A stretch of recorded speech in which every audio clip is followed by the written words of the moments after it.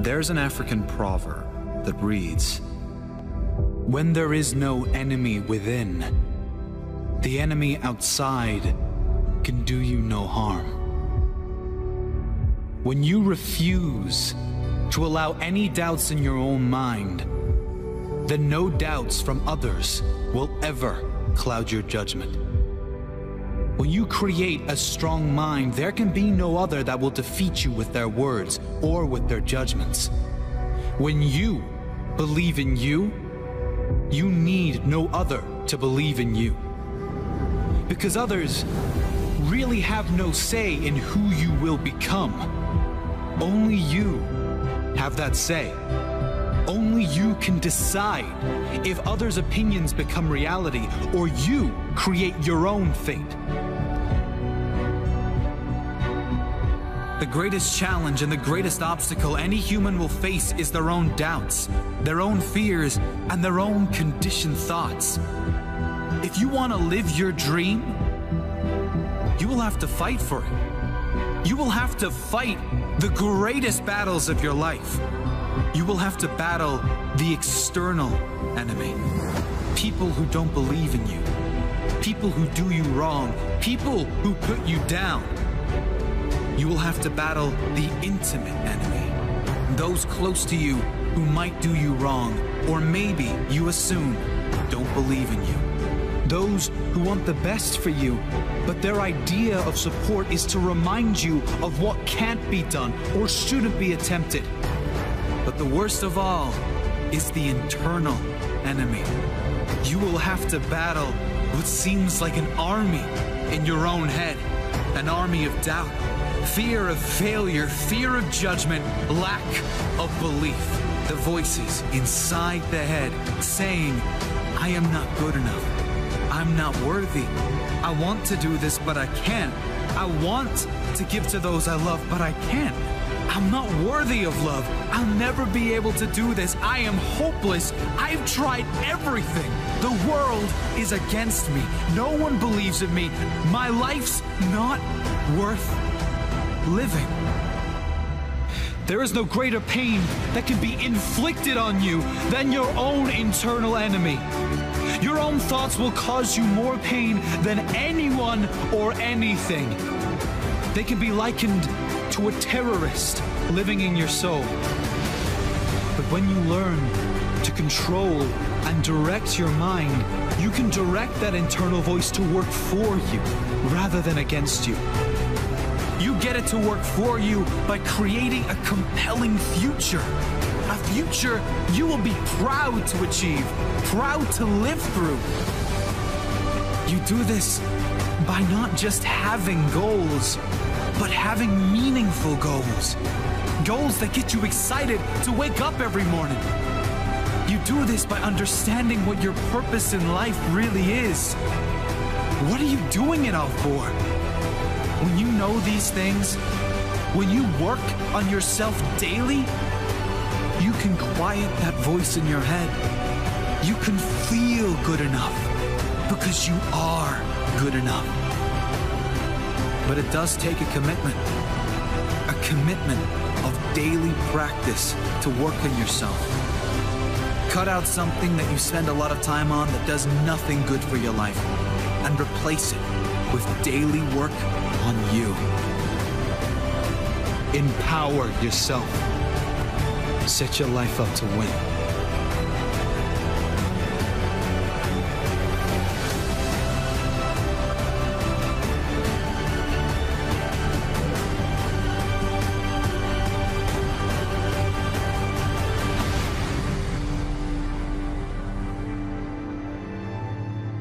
And confidence is not something you have, it's something you create. And you can create it at any moment in time. A sense of confidence is nothing but a sense of power within yourself, a sense of certainty that you can pull something off. And you can create that feeling literally in a moment. It's not something that you live with. There's no one that I've ever met that no matter what situation they're in is always confident. Everybody gets knocked off kilter at times. The key is, can you turn the confidence on when you need it so you can get the most out of yourself? Does that make sense so far? So you got to remember that feeling confident is nothing but a state of mind. And you can change and create any state you want at any moment in time, no matter what's going on around you. You've got to remember that any feeling you've ever had in your body, whether it be fear, anxiety, concern, depression, frustration, or ecstasy, power, unstoppability, confidence, success, those emotions, any emotion you feel, comes from the way you use your physical body. The only way you can feel anything is by the way you move, the way you breathe, your facial expressions. So if you're not feeling confident, you don't have to intellectually try and pump yourself up, because it doesn't always work. I'm sure you've tried at times to go, well, I need to be confident. I know I should be confident, but you're still not there. Well, let me tell you, the quickest way to get confident is to change your physiology radically. Emotion is created by motion. The way you move your body physically, the way you breathe, your facial expressions, instantly affects your emotional state, the way you feel, and the way you think. So if you need confidence, you must move in a confident way. You must literally put yourself at level 10 or above. If you're confident enough, you can develop the competence. But if you're competent and you don't have confidence, you'll never succeed. There are many competent people who could accomplish incredible results, but they're missing the confidence. Am I suggesting to you to be foolhardy? No. What I'm suggesting to you is learn how to turn on the confidence rapidly. Use enough of it to learn what you need to know to be competent and effective and produce the results. But you'd be surprised how much more you know than you realize if you really get yourself in the right state of mind. Does that make sense? Try it. Try moving your body in a confident way. Stand the way you'd be standing if you felt unstoppably confident. Breathe the way you'd be breathing if you felt unstoppably confident. Really go for it. Put the kind of expression on your face like you'd have if you were unstoppably confident. And make some gestures. Actually move your hands out with some power, as if you're trying to make a point with real power, and where you know that what you're going to say is going to be effective. And just notice how that feels. Say something. Say yes in the tone of voice of somebody who is totally confident. Don't go, yes, yes, yes, yes. Yes! With some power, and just feel how it feels in your body. Get a sense of it. Turn on more intensity than you would normally use with another person. Just feel it in your body so you feel what it's like. You want to be able to turn it on just by turning your body on. This is critical. With this as a power, you can go from being afraid to strong in a matter of moments. Now try something really stupid and silly. Using your physical body effectively can put you in a state of confidence no matter what was happening around you. No matter how intense the situation, no matter how scary, no matter how difficult, you always have that resource. Don't ever say to yourself again, well, I just don't have enough confidence. Break out of that shell. If you don't feel like you have confidence, create it right now. It's not a thing that somebody gave you years ago. It's not something you missed out on. It's something you create by the way you speak, by the way you move, by the way you gesture. Control your mental focus. Remember, what you focus on is going to determine how you feel. So if you focus constantly on how things might not work out, and you look at in your brain all the possibilities of, well, what if this doesn't work, or what if that doesn't happen? If that's your mental focus, of course you're going to lack confidence. Remember, we experience whatever we focus on. So if you're focusing on how things won't work, you're going to feel the pain that you associate to that. You're going to create a tremendous amount of doubt, and then it usually becomes a self-fulfilling prophecy. You don't get what you want. But when you expect and focus on one result and you say, this is what it is, I'm going to accomplish this, I expect it, immediately your level of self-confidence goes up and you feel active immediately because your brain says, hey, if I do this, I can get some pleasure in my life. Does that make sense? That's the process we're talking about. We must control our focus. And one way to do it, of course, is to control our focus by controlling the questions we ask ourselves. Invariably, people who have a lot of doubt ask questions that create it. If you walk around in life believing that the only way you can feel confident is if you've already accomplished something, you got a problem. You're limiting yourself to the number of things you can ever feel confident about and succeed. In other words, some people say, well, how can I be confident when I've never done it before? Listen, I feel confident in all kinds of things I've never done before. You say, well, that's because you're screwed up. No, that's not why it is. It's because I come from a belief system that says this, that if I can imagine it, I can achieve it. So if I can even imagine it, I know I can achieve it, and that allows me to be confident. Plus, I have a belief system that says, if I'm committed, there's always a way to make it work. And no matter how tough the situation is, if I don't know how to make it work, somebody else does, and I can get their help.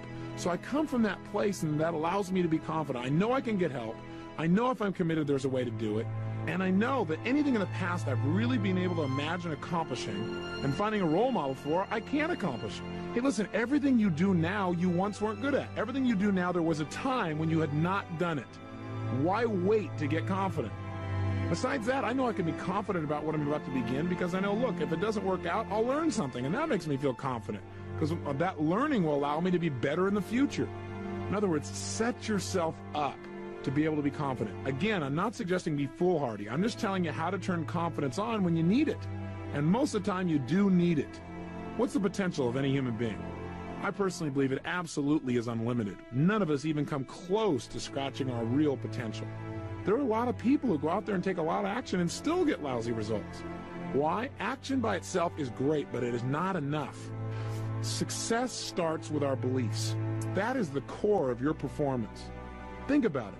See, the potential is there, but if for some reason you start out with some limiting beliefs like, well, I don't have that much self-confidence anyway, or I don't have the background, or I've never done this before, so I probably won't succeed anyway. If you have that belief, are you likely to tap a lot of your potential? Highly unlikely. Now, if you don't think you're going to succeed and you're not using much potential, are you likely to take massive action? Hardly. Now, when you tap a little bit of potential and you only take a little bit of action, what kind of results do you get? A little bit of results, if any. Now, what does that do to your brain and your beliefs? Your brain goes, see, I told you so. Now you have this reinforcing belief pattern because it points back to that experience. So what happens? You have even less belief.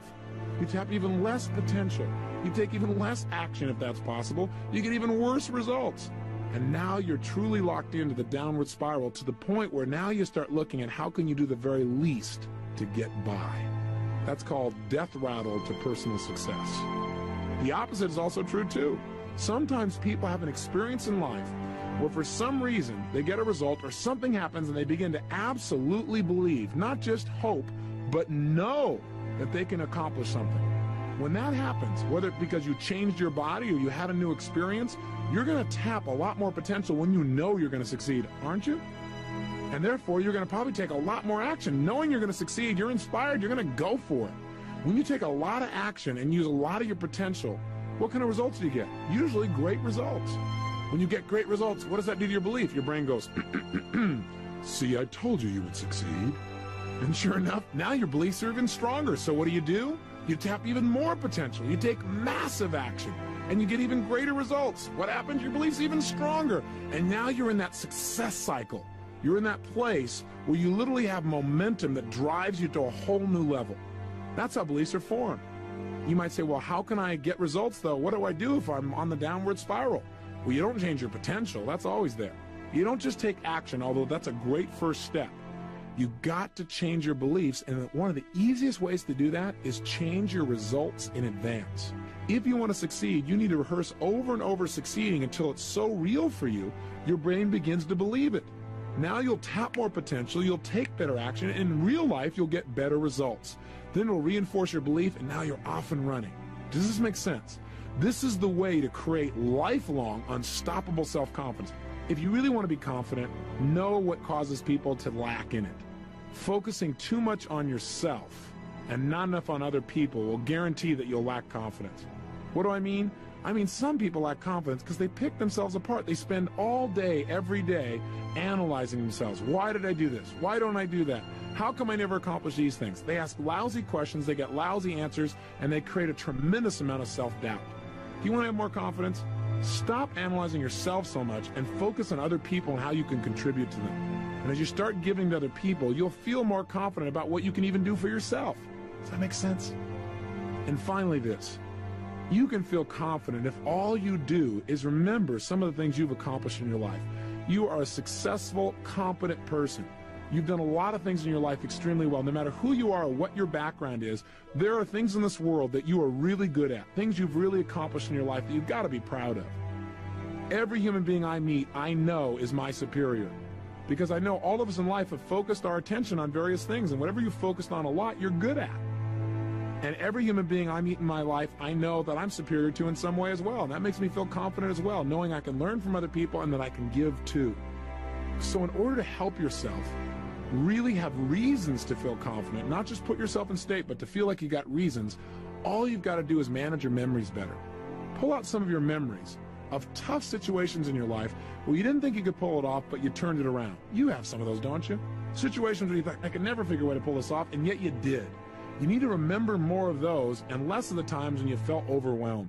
Pull out of your memory files some of the references that can show you that you deserve to be confident, that you're competent and confident that you can make things happen even in the toughest of times. And use those examples to remind yourself in the future that whatever's going on, you can find a way.